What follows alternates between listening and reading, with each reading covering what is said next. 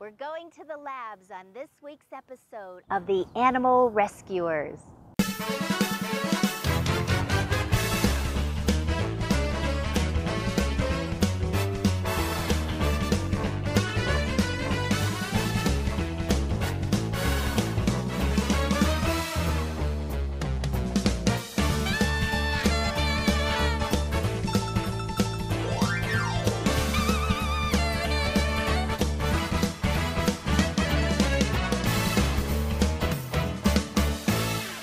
The Animal Rescuers has been adopted by Pet Planet. There is nothing more important to us than your pet's health. Hi Michelle, thank you so much for meeting with us today on this beautiful Saturday morning. And who do we have here?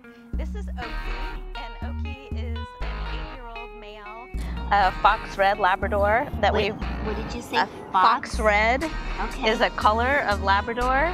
You can see his ears. And we got him out of the East Side Pound. He was picked up as a stray. He's gained a little bit of weight since we've had him, but he was really skin and bones when we got him. You told me he was 8 years old. They've aged him at 8 years old. That's the pound's best guess and our vet's best guess about how old he is by teeth and coloring and that sort of thing. Oki is currently not in a foster home. We are full in our foster homes. We're always looking for foster homes, especially for our older dogs. He's at one of our kennels, and so we do have volunteers that go over there and play with them and spend time with them, but our preference is to have all of our dogs in foster. It's very difficult. This year we've seen a lot of older dogs being dumped. He must have been dumped on the street. Some of them call us as owner turn-ins to turn in their dogs. But these are dogs that are 8, 9, 11, 12 years old. Some of them, of course, we can take, and some of them, of course, we can't. Some of the 12, 13-year-olds, we know that they're going to be permanently with us. They're not going to be adoptable, and that's okay. Sometimes we take those, but it is a continuous problem. So this is a new problem that you see occurring repeatedly is with the older dogs, because to me that is just so sad. It's not right. That's a member of your family, and for these people to just leave the dog in the street to let it go hungry, it's wrong. I'm so sorry that that happened to Oki. He does need a foster home. He does. I'm hoping after this show he gets one. Me too. Now, my other question is, how did you get involved in rescue?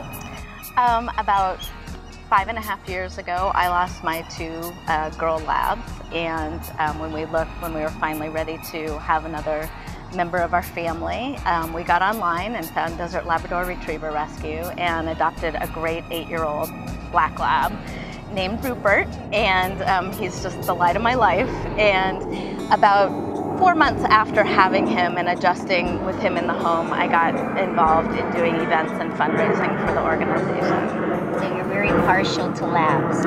I am very partial to labs. I like labs too. The breed is very happy-go-lucky. They make great companions for young children, and they become members of a family that there's just so much love from a Labrador. Is that your experience also?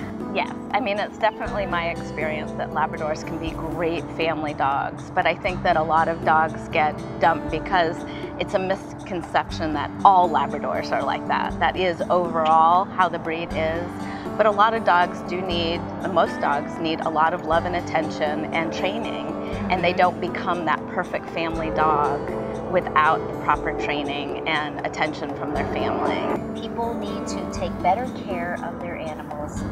That's it in a nutshell, I believe. I agree. I absolutely agree. I know people with children don't like this analogy, but they're just like your children. They don't grow up to be great people on their own.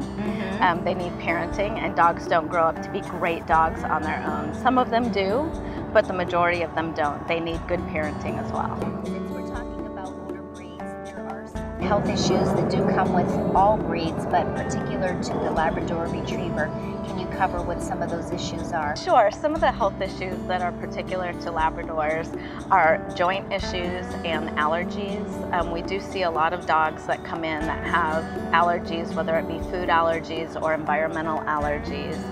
These are issues that can be taken care of pretty economically, but sometimes it feels very overwhelming to see your dog, you know, itching like crazy and not knowing what to do for your dog. Also joint issues, hip dysplasia, elbow and knee problems. When dogs come into our organization, we give them any medical care that they need that is apparent to us when they're in our care. So we do knee replacements, hip replacements, hip surgeries. We treat them with glucosamine chondroitin for different types of arthritic conditions, and we do give them allergy medication. We are a 100% volunteer organization.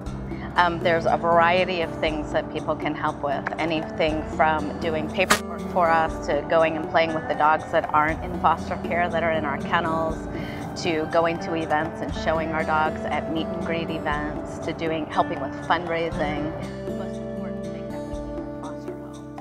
And so if people can open their homes to another dog and help them find their forever home, that's probably the most important thing that we need.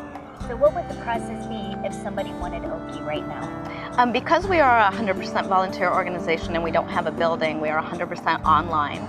They go to our website, they fill out an application. It's a $10 application fee. And then one of our volunteers from around the state will pick up their application and come to their home and do a home visit. We like to meet all of the humans and all of the animals living in the home to make sure that their expectations meet our expectations, so that the dog that ends up in their home ends up there forever. Really, what keeps us going are donations. We're 100% donation funded. We have a great fundraiser in October 26th. It's called Corks and Collars. It's a wine tasting silent auction, and it's super fun. Go to our website. Actually, it has its own website, corksandcollars.org, and we have that fundraiser. And also, our biggest need is really foster homes. Do you trust the food you feed? At Pet Planet, our commitment is to helping our customers navigate through the confusing world of pet food, reading ingredient panels, asking critical questions about manufacturing and ingredient quality. Our pets rely on us to make the very best decisions we can for their health, happiness, and longevity. Pet Planet is here as your partner in pet health, because there's nothing more important to us than your pet's health. You can be a part of the animal rescuers also, making a difference for the animals and bringing your business to center stage. Become a sponsor for the show. Ad rates are very low for the summer, so now is the time to jump on board.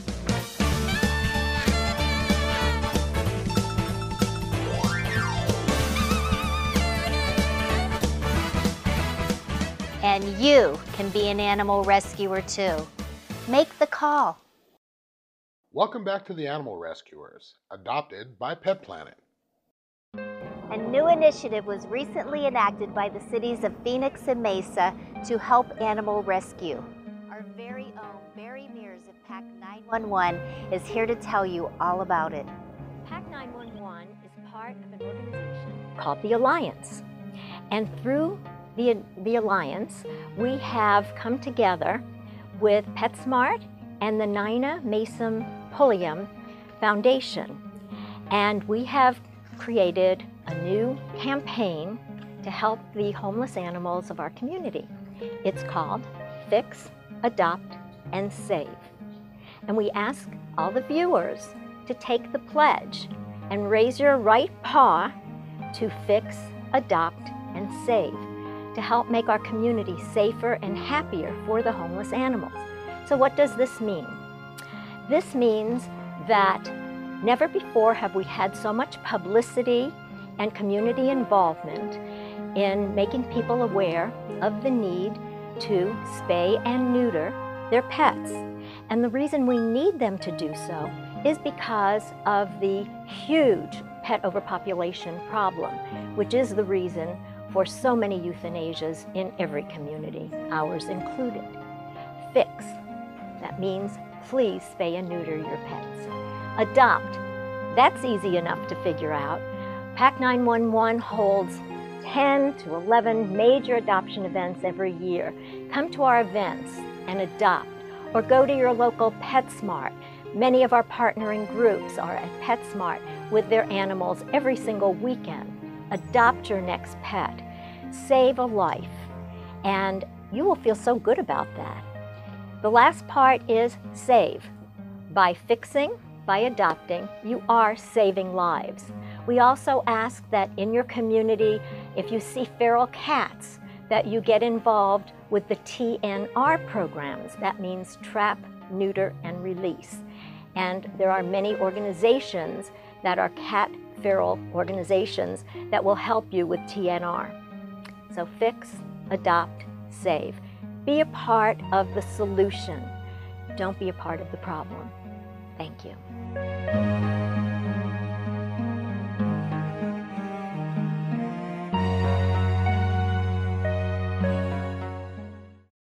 The first Pet Planet store opened in 1996 after the devastating loss of our Cocker Spaniel to cancer. What we learned then about pet health was eye-opening. The food and the treats that we were giving him did not support his immune system and may have actually harmed him.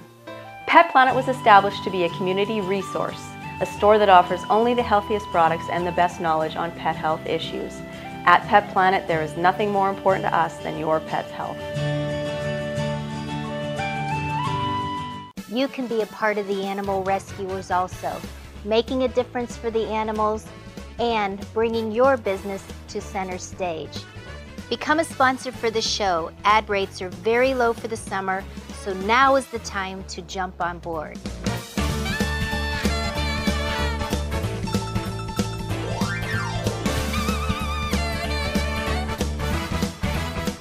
And you can be an animal rescuer too. Make the call. Welcome back to the Animal Rescuers, adopted by Pet Planet. Sebastian is deaf, but doesn't let it stop him. He's about a year old and enjoys playing, but what he enjoys most of all is being around people. Sebastian would do best in a home with children ages 7 and up, as he seems to like to herd the little ones. He's an active boy that would enjoy joining you in your daily activities, but he'd also be happy to curl up in the evenings and watch television. He's a lovely, very people-oriented boy.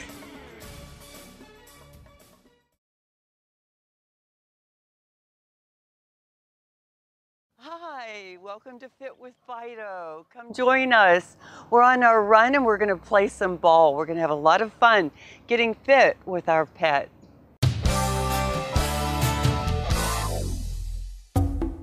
Maxie and I have had our little run.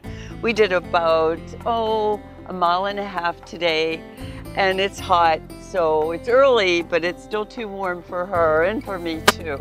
So I like to give her a little massage whenever we're finished, which she really loves. I massage her joints. You know, in the morning when she wakes up, she does the downward dog, which is a yoga pose. And if you've ever done yoga, you know what the downward dog is. It's stretching your back and opening the muscles that support your spine. So she loves this. She's still pretty hyper right now because she wants to still run. She could do 5 more miles for sure. I couldn't in the Arizona heat, that's for sure. But it's important to stretch, to get into the muscle that supports the shoulder and the top of the leg, because they love this. And if it hurts them, they'll let you know, which means, you know, when you have a massage and it hurts a little bit, it means that you needed it.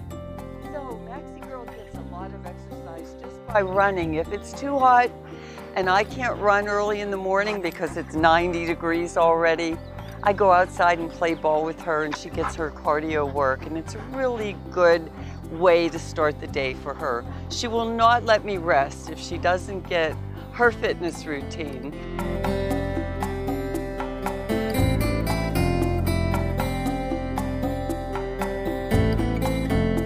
So I would love to hear what you do with your rescue pet for a fitness routine. It would be wonderful to chat with you. So do get in touch with me. Do you trust the food you feed?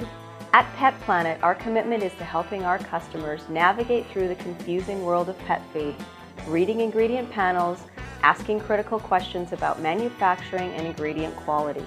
Our pets rely on us to make the very best decisions we can for their health, happiness, and longevity. Pet Planet is here as your partner in pet health because there's nothing more important to us than your pet's health. The women we love, the women who love us, they are dying. Heart disease is our #1 killer, taking more lives than all forms of cancer combined. But we have the power to save those lives, our lives, because the greatest force for women is women. It's time to stand together, to fight harder, to shout louder. It's time to go red for women.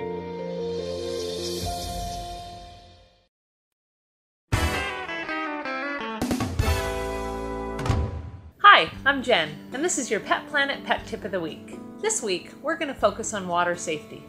Whether you're taking your dog paddling in a canoe or out boating on the lake, please make sure you consider wearing a life jacket. Don't assume that your dog can swim, and in fact, even if your dog can swim, a lot of dogs are not strong swimmers. Consider this: if your pet were to fall overboard, would they have enough endurance and strength to avoid exhaustion or even hypothermia if they fall into very cold water?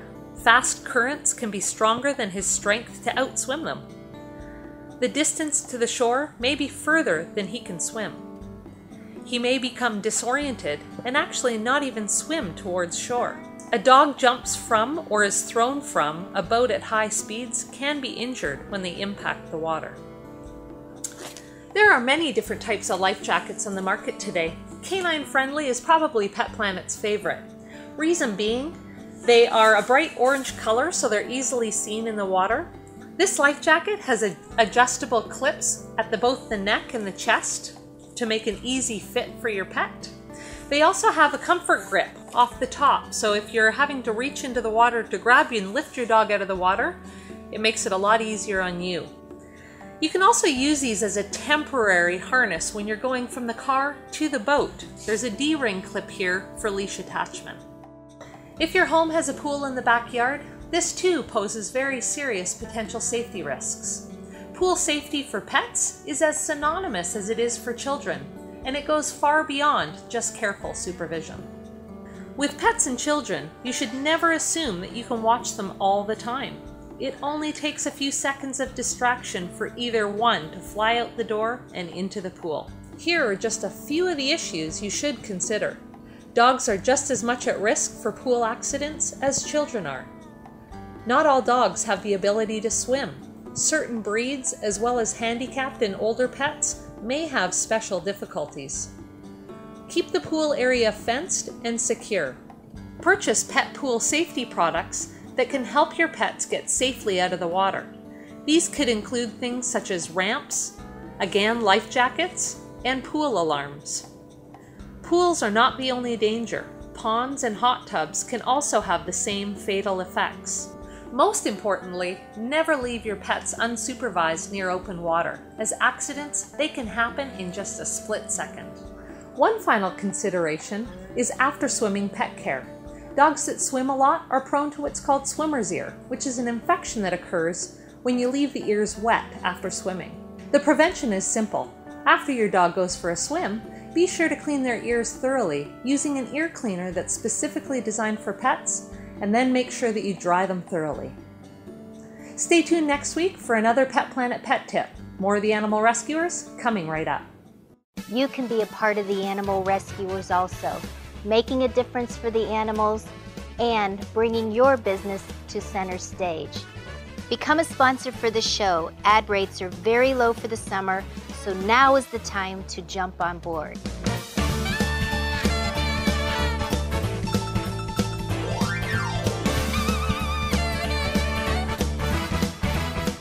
And you can be an animal rescuer too. Make the call. Welcome back to the Animal Rescuers, adopted by Pet Planet. Our great friends at Pet Planet near Paradise Valley Mall hosted a meet and greet for Desert Labrador Retriever Rescue. So many varieties of labs showed up, and the people who came to meet them had a great time.